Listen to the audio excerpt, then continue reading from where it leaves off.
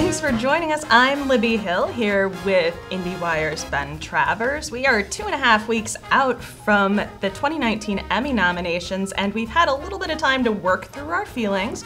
So Ben and I have gotten together to talk about what we think about these nominations. I want to start today with favorites. Ben, what made you happy Emmy nominations morning? Honestly, I was really happy to see all of the Barry love on Emmy nominations morning. Obviously, that show has gained a lot of popularity since its season 1 debut, which was received really well with the TV Academy. We were expecting Bill Hader to do well again. We were expecting Henry Winkler to do well again, but Stephen Root got in, and so did Anthony Carrigan, and so did Sarah Goldberg. So we've got this whole slew of Barry favorites who are gonna, probably make a little bit of a run. I think, I hope, I pray. Do you have these pants in size medium? Those are women's pants. How much heat do you think Barry has going into this award season? The reason I ask is that it picked up a lot of those ancillary comedy nominations where I sort of expected Veep to have more success. Or do you just think that that is indicative of Barry just following in Veep's footsteps and taking over as top dog in comedy? I think it's a little bit of both, but I think that this year Barry is going to do very, very well. I think we're all expecting Veep to have a little bit stronger showing for its final season. I don't know if it was because there were only 7 episodes this year. I don't know if it was because there was a year off. I don't know if it's because they just didn't quite respond to the season the way they did in the past. But it does feel like Barry's got the momentum. It's got a lot more cultural chatter. It had a lot more nominations overall. And I just think people are really responding to something that they were even a little bit worried about going into season 2, where they're like, is this going to be able to pull off what it did in its first season? And it did pretty well. So, I mean, I'm feeling good about Barry. I'd love to see Veep continue to do well, but what do you think, Libby? Well, I'm fully on board all the Barry love. I think people are responding to it because there is a darkness, but also a pursuit of goodness.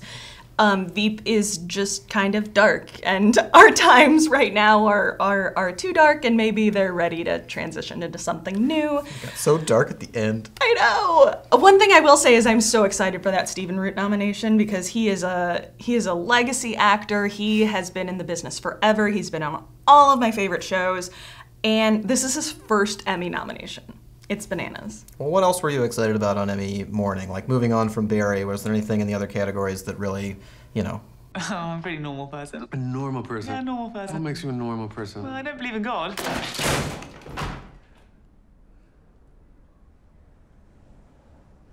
I love it when he does that.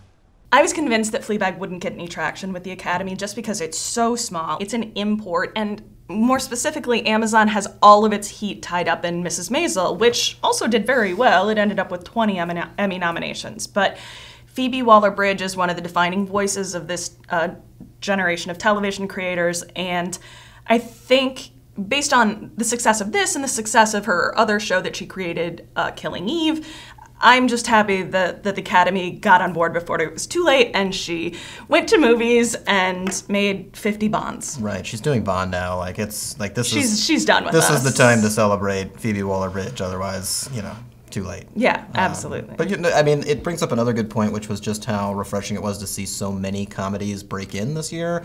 The fact that Fleabag got in its second season, the fact that Russian Doll made a nice run and got a huge, 13 nominations total, which is a great haul for that Netflix show. It was a pretty good year for turnover within the comedy race, which has been getting, which has always been crowded, but it's been getting a little bit stale over the last couple. So. Yeah, that was nice. And still in comedy, it feels like that's the only place I was excited for some reason.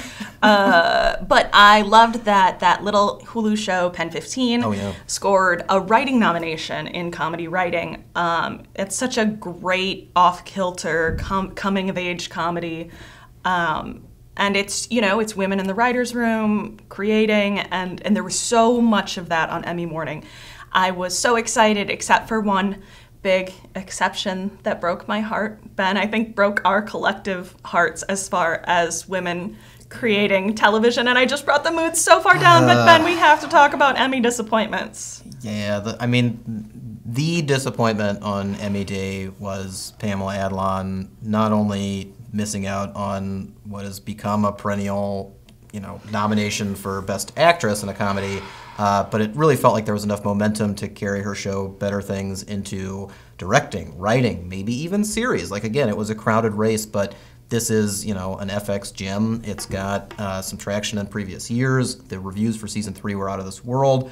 And she's somebody who is involved in every facet of that program in such a way that it felt like you had to recognize her in more than just one category, and then the show would benefit from that. Right. And it would also get attention around town. Plus, she's such a favorite within the community. Like, anybody who sees her just loses their mind in such a way that I can't even imagine how there weren't enough people checking the box to get that show more traction, and that was the most disappointing thing to see on Emmys. Right. This is another person who's been in the industry for decades, who has worked with everyone, and everyone they work with raves about them, who runs an amazing set at FX. There's just so much going on Better Things, and it broke my heart that it didn't break through. Because I really felt last year it was on the verge. It was like in that 7, 8, 9 spot in series, and the thought that it would just fall out, especially this year when there's so much comedy turnover, it was honestly unthinkable. Yeah, that was the biggest shock, and also just the biggest disappointment, because it felt like something you could count on for at least one little thing, and then the fact that it got shut out was heartbreaking. Are you aware of the fact that you owe me an apology and you're withholding it? Or did you forget? In terms of some of the other disappointments, I really would have liked to see Homecoming from Amazon get a little more recognition. The fact that it was, just the fact that it was a half-hour drama competing in that category where it belongs was something where it's like, let's see the Television Academy embrace this. It's where things are trending. People are responding to a lot, shorter programs, but also, Sam Esmail did so much with that show that's worth admiring, from the direction to the cinematography to the soundtrack to the performances. Like, everything about it was built to impress, and it really came together in such a way that you'd want to honor it with a lot of technical awards, if not everything overall. And then it got one for sound or something. It didn't quite hit the marks that we were hoping it would, and especially in terms of directing. And Julia Roberts, who did a fantastic job, and would think the movie star status would get her over the top. Apparently not. And it's not as though drama series was so stacked, which is, I think, very indicative of where Homecoming ended up on people's ballots. And I do have to say, I'm not super surprised that the TV Academy didn't go for Homecoming, because they have such issues with shows that play in genres where they don't think they belong. They don't want 30-minute dramas. They don't want hour-long comedies. They don't know what to make of them, and so they just kind of throw the baby out with the bathwater. I will say one thing that actually physically upset me was later in the morning, once I was combing through all of the nominations, all 77 pages that the TV Academy sent out, seeing that David Milch missed getting a writing nomination for the Deadwood movie.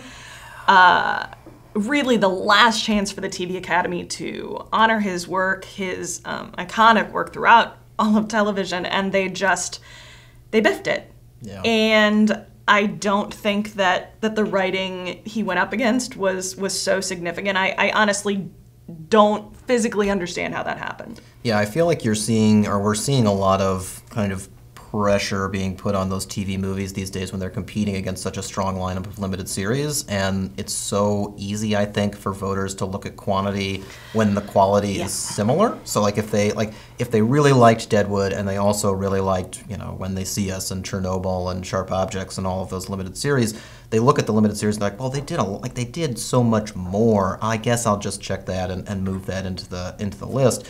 The other option is maybe they're thinking they're just going to honor it with the TV Movie Award and call it a day. It still picked up more nominations than any other TV movie by a landslide. Speaking of predictions, I hear you write some for IndieWire. Mm-hmm.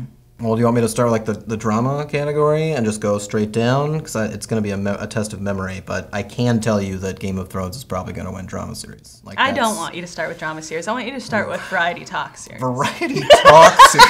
Well, luckily, I think John Oliver still seems like a safe bet in variety talk.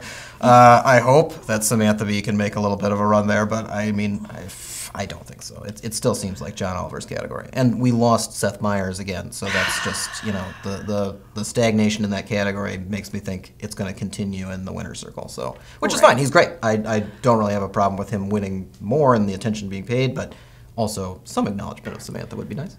Well, and Seth. Well, and let me ask you this: like, do you feel like that category needs to be recalibrated? I think they're trying their best with the variety categories overall in terms of kind of stretching them out and separating and adding as much as they could. Like shows, like James Corden and Seth Meyers and Fallon and Colbert should be competing against each other. Like that's the right realm. Right. It would just be nice again to see, instead of kind of, well, I assume they're still doing the same thing every year, we'll stick with them, pay attention to what's actually being broadcast in that portion of the year and what they're trying to do, because Myers is really trying some new stuff. Right. But no, I think Oliver is still pretty secure there. Yeah, I think so too. Let's move. I mean, I would contribute to that, but that category is so locked up that it's mostly there to talk about our disappointments with the crop that they offered up. I am very interested that James Corden show was the Late Late Show was nominated in that category. Despite not being nominated for writing or directing. True. So it felt like an accessory award for Carpool Karaoke, which is weird because it has 7 nominations for Carpool Karaoke. Yep. But I just wanted to make sure that I said that out loud. I think the most important thing to remember with James Corden this year is the fact that after winning short form video last year, he actively campaigned and took part in Megan Amram's an Emmy for Megan. So he's now shifting his allegiances to a new contender, and I think that should really solidify, that race. That should be well, okay, let's pass the torch. This guy wants to do it. Keep it going. Absolutely. Let's move on. I want to know what's happening in limited series, because it felt like there were several contenders making a really hard push coming up on May 31st and heading into that first round of voting. What's it going to be? Is this When They See Us? Is this Chernobyl? Is there someone else lurking in the shadows? Honestly, it's a really complicated question to answer, because in, I think, traditional races, you look toward that nomination leader, which is Chernobyl, which is, again, somewhat surprising considering it came out so late and caught fire so late in the race that HBO didn't even have time to mount a huge campaign behind it. It didn't become their primary limited series that they were pushing. It just arrived at the right time and swept up the right amount of people. So now it's your leader. And at the same time, the widespread support for When They See Us, especially in the acting categories, speaks to a lot of momentum there. Obviously, Netflix is going to get behind that in a huge way. They still have not won in the comedy, drama, or limited series category, while their 2 biggest streaming competitors have done so.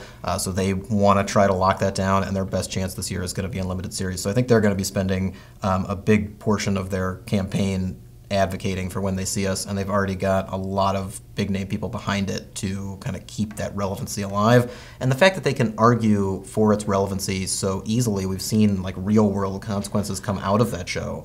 I think that's going to lend itself to a strong campaign. So I think it's a tight race. Right now, I feel like When They See Us is leading, but it wouldn't surprise me to see some upsets, in especially the other categories outside of the main race. Where does that leave FX's Fosse Verdon? Oh, God. I mean, Libby, you will know more than I do. I do. I should say I am the big Fosse Verdon person between the two of us, and I love it. I don't know that it has the heat that either When They See Us or Chernobyl does in that series category. However, I will tell you, I was at the Academy screening for the finale, and I have never seen a reception like was given Michelle Williams. They jumped to their feet when she was introduced. I think I understand that the common assumption is that Patty Arquette is going to take that category, limited series actress, but I don't know. I think Michelle Williams is there to play spoiler. Other than that, I don't know how much of a wave Fosse Verdon makes, and I get that, but what do you make of FX's sort of deflated nominations this year? I think a lot of it came down to the fact that some of their target programming just didn't quite hit. They lost The Americans, which is obviously a disappointment for everyone in the world. Yeah. But the fact that Better Things didn't gain momentum, the fact that When We Do in the Shadows was too genre to play in the Academy, the fact that American Horror Story had to shift categories again and couldn't quite compete when they needed to. They didn't have an American Crime Story this year. Instead, they did have Fosse Verdon, and Fosse Verdon put up respectable nomination numbers, but I just don't think they had enough horses in the race to to actually compete with everything else that's out there. We're seeing HBO and Netflix just flood the zone with heavy hitters. So I think that's kind of where it ended up. But I do agree with you on Michelle Williams. I think she's the sleeper in that category. And what's so interesting about that category is how often it's shifted. Oh, yeah. I mean, last winter it was Amy Adams versus Patricia Arquette, and a lot of people are like, it's Amy Adams. Like, she's finally going to get her due, except on TV instead of film.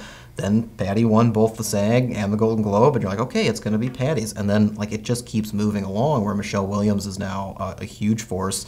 I think that, again, Fosse Verdon has more of a feud season 1 vibe when it comes to how it's going to perform in the winner's circle. But the fact that it racked in as many nominations as it did should be at least some comfort to FX. Including Leftovers alum Margaret Qualley. Very happy to see Miss Qualley make it into the race. Yeah. Very well deserving. Another unfortunate snub, though.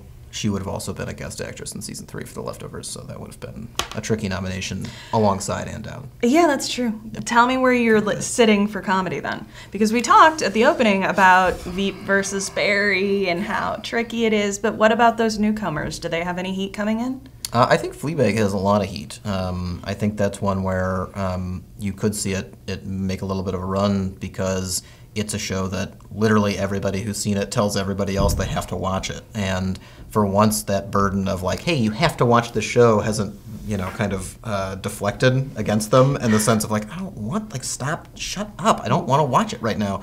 So I think that's been hugely beneficial to that show. It could make a run. Russian Doll will have Netflix full backing all to itself, which is a boon for that show. Having Amy Poehler on the circuit, Natasha Lyonne, Leslie Headland, all of that is very helpful for that show. It's also something that feels like, we don't know what's going to happen in season 2, so maybe let's honor it right now. Right. But no, I think it's going to come down to that kind of trifecta of Marvelous Mrs. Maisel, Barry, and Veep. And I think Veep, despite the long-standing wins and solid streak and respect within the community, I honestly think this is Barry's to lose at this point. So I love that. I would be so happy with that until, for the next 6 years when it won consistently. But I would sure love to see Fleabag upset. And I'm a huge Russian Doll fan too, but and my fingers crossed. I think what's interesting too about that side of it is there are multiple shows that just we don't know what's going to happen to them in the future, so maybe now is the time. We mentioned Russian Doll, but Fleabag is supposedly over, and Phoebe Waller-Bridge obviously has a lot of other things to do, so it'll at least be a long time before that would be revisited. Right. Veep is actually over, so this is again the last chance to honor it, even though it's been honored in previous seasons. So it's will they feel the pressure to honor something because now is the only time they can do it, or will they just go with, this is the show that I love the most and that, I really, really want to vote for. So Right. And then Game of Thrones wins Drama Series. Game of Thrones is going to win. And that's the entire thing. Yes. That was good. I feel like that was a really fun journey through the nominations with you. I'm very excited to see. Disappointing. Well, at least it's consistent. At least there's something, going into the night we don't have to worry about. We're just well, it's going to happen. We'll all get through it. Yeah, and it'll make the night feel that much shorter. Because, Comedy Series awarded, you shut it off, and you go on with your business. You just go to the parties a little bit early, and it'll be fun. Because you know what? It's gonna disappoint you. Yeah. Either way. They are very strong in their brand. Are you curious about the speech, though? Do you think any sort of controversy will come up whenever someone from Game of Thrones wins and, they do their peripheral thank yous? Is anybody going to go outside of that realm and try to address the criticism like what happened at Comic-Con? Absolutely not. Oh, darn it. No. I hope somebody does. It's not going to be interesting at all. Somebody's got to have some attitude, or somebody will win who doesn't expect to, and they'll go up without a speech, and then it'll be like, oh, no, I don't know what to say. Screw the haters, I'm out. And then that's great. If that happens, it's going to be Gwendolyn Christie, and she's going to be effortlessly charming. Yeah. Just how it was when Merritt Wever won for Nurse Jackie. Right. And, or when she won for that Netflix Western. Godless. Yes. Yeah. She's a pro at giving those surprise speeches. So honestly, that's the best we can hope for. If anybody's going to convince me that the Game of Thrones season was worth anything, it's going to be Gwendolyn. I know, Christie. right? So I'd love to see her win, but at the same time, I don't want that confusion in my life. I like where I stand. Well, I know. You don't want to be challenged. No. Well, not by Game of Thrones. Too late. I'm leaving. And on that note, We will be back with more Emmy videos in the future. Are we?